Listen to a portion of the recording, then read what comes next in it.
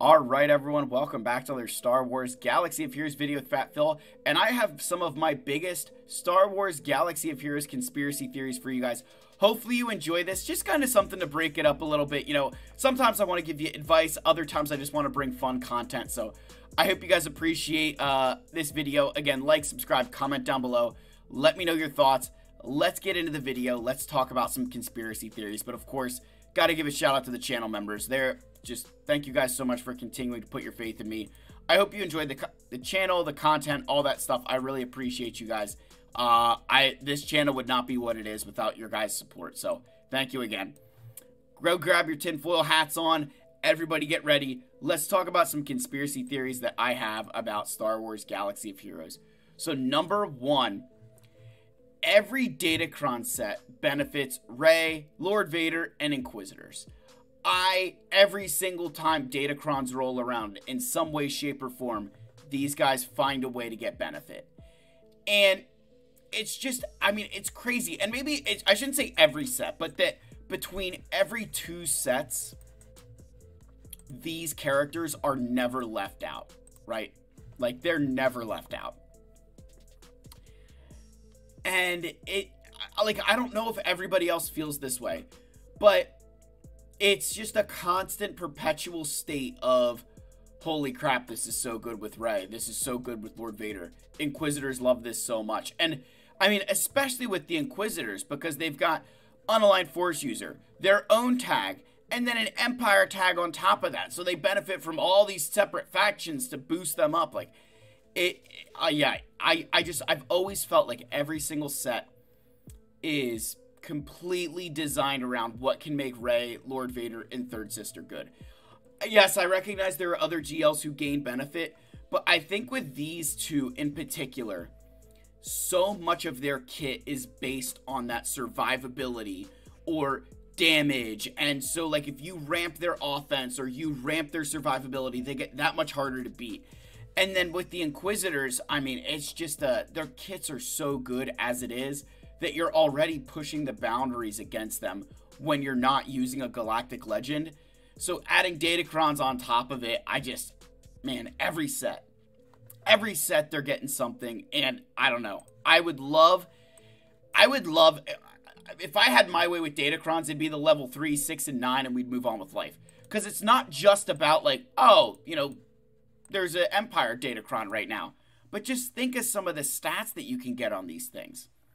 Like on this one down here, I've got 40% of, like over 40% deflection on that. Like that's kind of absurd, right? Like that's not a small amount of deflection, you know, like we're cooking. So I feel like every single time those characters just get some great benefit from this. So that's conspiracy theory number one. All right, conspiracy theory number two. The early drop rates. So this is something I've noticed a lot more recently as I've been doing more of my farming and kind of transitioning to the characters who are newer to the game. But the drop rates early are actually very solid. Like, I've found that the longer that character is in the game, like, I get far worse drops in Tarful than I do for Paz Vizsla, I feel. Or IG-12 and Grogu, or Keller and Beck. I could be wrong, and maybe I'm just, like, paying more attention to Tarful. But I feel like I get much better drops on the newest characters than I do on characters who've been in the game for a little bit. Like on my alt account, my Captain Rex is keeping pace with my Hera. Now I'm refreshing Rex, but like you kind of sit there and you're like, okay, they're keeping pace with each other, which is intended. But on like this account here, I feel like I'm making so much more progress on the characters who are much newer releases than ones who have been around in the game a little bit longer. And a big part of me wonders if Capital Games intentionally does this to try to give players who are going to farm those characters early and spend the crystals for the refreshes and stuff, give them the most benefit there. It's just a conspiracy theory I have. Like, I think there's a lot of ones we could go into with character shards that when you get down to those final 3, they start getting real skimpy real quick. But yeah, I feel like the early shard drop rates are just so incredibly good comparative to some of those ones that are in the later stages. Yeah. Alright, next, the crit damage mods. Alright, this is a big one, but I feel like Capital Games hates critical damage mods. And I think this goes back to the era before Relics. Before Relics were in the game, critical damage was one of the best stats you could get. You know, speed and critical damage kind of ruled the roost. Health didn't matter. Offense wasn't as big of a deal. It was protection, critical damage, and speed. Those were kind of the big stats that mattered because they were the ones that you could ramp the most. They were the ones that you could get the highest and get the most benefit out of. And now that Relics exist, all of a sudden it seems like critical damage just kind of got shoved out of the way. And they're like, no, you want offense on everyone because all their Relic levels boost up their offense. So as you increase Relics, boom, you're gaining more offense, which means that you're going to get a better benefit from offense mods. And Wombat and I were talking about this, and he was like, they just hate critical damage mods. And I don't know if they hate critical damage mods or they don't know how to create a character who could actually use critical damage over offense, right?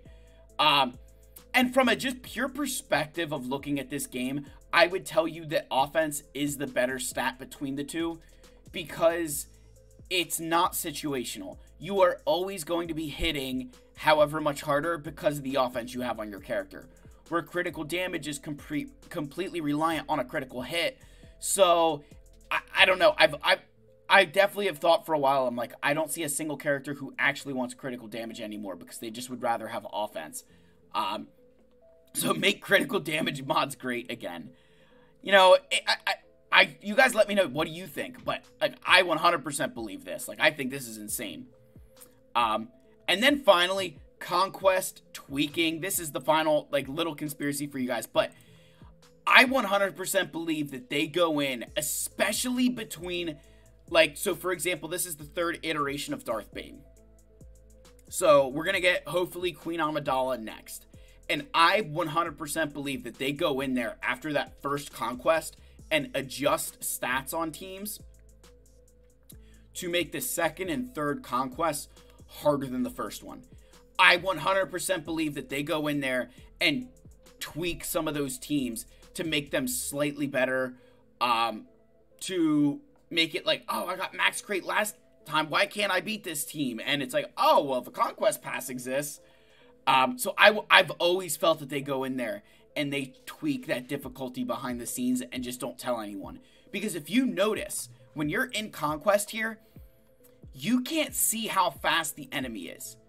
Like, I can't pop open Padme or anyone else and see how fast they are. They have the over-prepared 3, but they don't give you a speed number. And that's the reason I believe in this conspiracy so much. If I could go in here to Moff Gideon on this boss node, if I could go up here and say, hey, this Moff Gideon is 450 speed.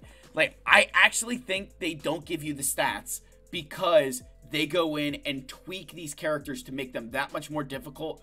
Particularly, I think, the second time around. I don't think the third time as much, but definitely that second time around, I've always felt like the difficulty ramps up just slightly because they didn't like how many people got that red crate the first time, and they want to put a strain on those players and potentially make them purchase a pack. So those are my conspiracy theories for Star Wars Galaxy of Heroes. Let me know your guys' thoughts. Do you agree with this? Or are you like, Phil, you're an idiot. You don't know what you're talking about. Just shut up and you should go to sleep already. But yeah, guys, I'd love to hear from you. Hopefully you have a great day. I love you all. May the Force be with you. If you're still watching right now, Wampa is king in the comments. You can take your tinfoil hats off. I love you guys. See you in the next one. Cheers.